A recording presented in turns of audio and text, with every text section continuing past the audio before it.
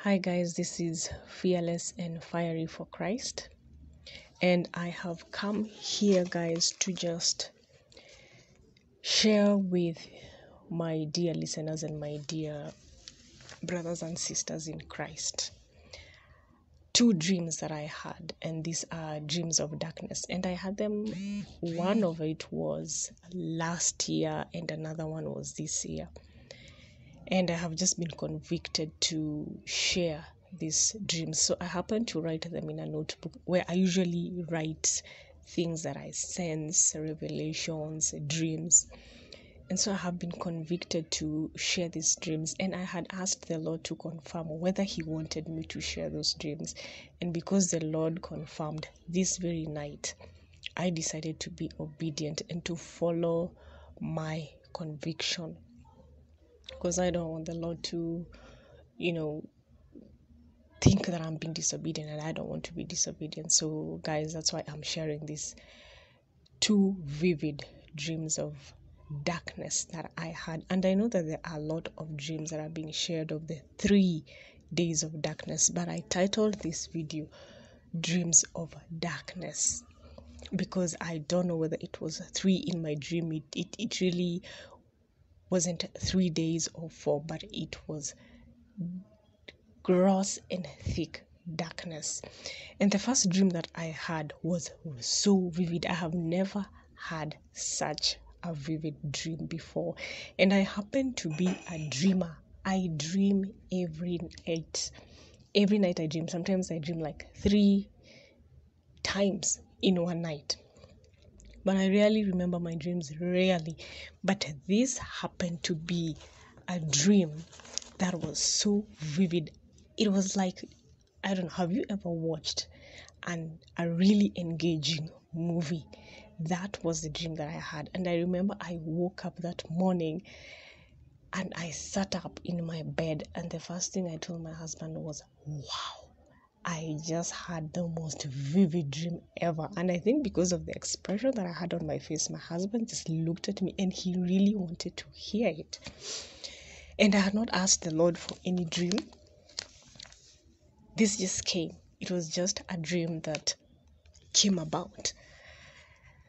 So that night, this is what I dreamt. I was at home with my mom, my daughter, and my son, and I happened to be married, but I have no idea where my husband was. But I was at home, and when I say home, I'm not talking about matrimonial home like where I live right now with my husband. No, I was at home where I was raised. So I was there with my mom, with my daughter and my son, and we happened to be in a car, and yet I really don't have a car. My mom doesn't have a car either, but we happened to be in a car, and it was actually in the evening, and we happened to see thick, dark clouds engulfing the sky. It wasn't at night, it was in the evening, and we happened to see very thick, dark clouds just coming slowly, very slowly. I would explain it like this. I don't know whether you have seen, if you drop a drop of ink in a glass, let's say a glass of water, you have a glass of water and you take a small drop of ink and you drop it, whether it is, let's say black or navy blue ink, you see how it spreads really slowly. That is what I saw in the dream. There were thick, dark clouds that I have never seen in my life. The blackness of it, that is what made the dream so vivid, because in the dream, I was very, is it anxious? I don't know what is the word to use as I looked at those clouds. And so I looked at them engulfing the sky, and then my mom, my daughter, and my son, they came out of the car. And so they were looking up at the sky. We were all looking up at the sky, and how thick and how black the sky looked, and these clouds were just coming towards us. And I thought to myself, in the dream, is this what people have been Is this the darkness that the people have been talking about? And I also saw the map of Africa. I happen to be Kenyan, and I saw the map of Africa. And in the map of Africa, I saw Kenya. That's where I come from. And in the center of Kenya was written the number 96. I have no idea what 96 means. I woke up that morning and I was thinking, why 96? But I really don't know. I'm simply relating what I saw. And the clouds were so thick, guys, so thick. And I thought to myself, we need to get into the house right now. So I told my mom, my daughter, and my son, guys, we need to get into the house right now because those thick black clouds were so intimidating. And so we got into the house and the dream ended. So that was the first dream that I got last year. Then I got another dream this year. I was not even thinking about the 3 days of darkness. I wasn't thinking about anything of the sort. But this is the dream that I had. And in this dream, this must have been around January of this year, January 2021. And so in this dream, I was at home, like my marital home. The gate was different. I have a black gate, but in this dream I had a blue gate. And so I went to open the gate, and when I opened the gate, there were a couple of children playing outside in our estate, and they were busy playing, but at the same time there happened to be a whirlwind, those little tornadoes.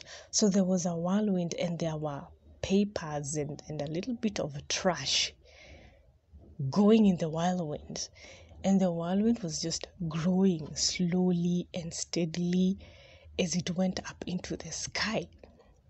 But the funny thing is the kids were just playing, really quite oblivious of this. And as I looked up at the sky, friends, I happened to see the strangest thing. I saw 3, maybe should I call them angels, should I call them celestial beings, I have no idea, but I just saw 3 angels, and they had swords and they were fighting.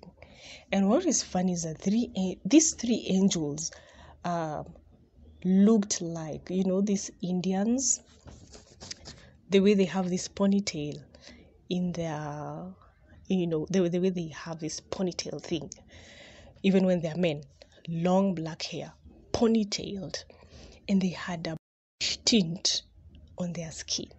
I have no idea what this means. I am simply reporting what I saw in the dream. And they reminded me, these angels reminded me of those Indian gods. Is it Krishna or Shiva? I don't know. But that's just what I saw.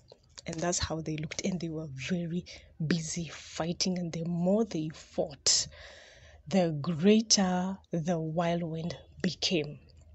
And so as I was just looking at this thing happening with these beings, as I looked further into the sky, I saw clouds coming in really thick. And my daughter, in the dream, my daughter was not at home. I have no idea where she was, but she was not at home. And in my head I thought, oh my goodness, I need to get my daughter. I need to call my mom and tell her to start preparing, because the darkness that was coming in, because in the dream, this must have been around probably 10 o'clock or 11 or noon. It was pretty much daytime. It was daytime, and the clouds were thick. I could see them all the way, just coming in slowly, and you could tell. The way when it's just about to rain and the clouds become dark gray and they just move, and very soon it's going to rain. That's what I could tell from the very thick clouds that were coming in slowly but surely. And I knew I need to find my daughter. Where is my daughter? She needs to be in the house before this darkness comes in. And so those were the 2 very vivid dreams I've had about this darkness that I know will come in these last days. When will it come? I have no idea, but I really felt convicted to share to share those two dreams that I had, because it has really been in my mind. But I wanted to share a scripture. I wanted to share Acts chapter 1, verse 6 and 7, because I know that people who are setting very specific dates, I really don't know about a date, but I know for sure that there will be days, a time of darkness is coming, a time of gross, thick darkness. And we are told in the Bible, in very many scriptures, you find it in Joel chapter 2, you find it in Amos, you find it in Revelations, you find it in Matthew, that there will be a time when the sun will not give its light, neither will the moon, and the stars will fall from the sky. It is said over and over. So we know that there is a time of darkness coming. But in Acts chapter 1, verse 6 and 7, Jesus was with his disciples. And so his disciples were asking him, Lord, will you at this time restore the kingdom to Israel? And so the Lord said to them, it is not for you to know times or seasons which the Father has put in his own authority. So from what I see, usually the Lord doesn't really give specific dates about a time when certain major things are going to happen. So I remember that verse. But guys, the Bible tells us that there is a time when the sun will not give its light. Let me just share Joel chapter 2 verse 10. Yes, Joel chapter 2 verse 10. It says, the earth quakes before them, the heavens tremble, the sun and moon grow dark, and the stars diminish their brightness. In Joel chapter 2, it's talking about the day of the Lord. It's talking about a time when there will be darkness and gloominess, a day of clouds and thick darkness. Joel chapter 2, verse 2. And it talks about these beings who will come. They will be great and strong, the like of whom has never been, nor will there ever be any such after them, even for many successive generations. And in Joel chapter 3 verse 15, it says the sun and moon will grow dark and the stars will diminish their brightness. It has to do with the day of the Lord. It has to do with the Lord judging the nations. So friends, we know that there will be a time of darkness, thick darkness coming. The Bible says that the stars will fall from the sky. And when the word talks about stars, it's not really talking about, you will see from different verses, it's not just stars, it's celestial beings, because the word talks about angels being stars. And we know that we have the holy angels. We know that we have the fallen angels, the powers, the spiritual powers in high places, those wicked forces. Those are the fallen angels, and angels are sometimes referred to as stars. So friends, I encourage us to stay in the word, to stay in prayer. I encourage us to fast when the Holy Spirit convicts us to fast. Sometimes in this life we are so busy with other stuff that we tend to ignore the nudgings of the Holy Spirit. And when he wants us to pray and when he wants us to fast, he sees things that we cannot see with our physical eyes. So I encourage us to be in the word, and I encourage us to fast. I encourage us to pray, because we are living in a very tricky times, very evil times, and times of great deception. We need to be connected to the vine, and the vine is the Lord Jesus Christ himself. So guys, I just wanted to come and share those two dreams, because I had asked the Lord to confirm whether he wanted me to share those dreams. And because the Lord confirmed it, here I am sharing them.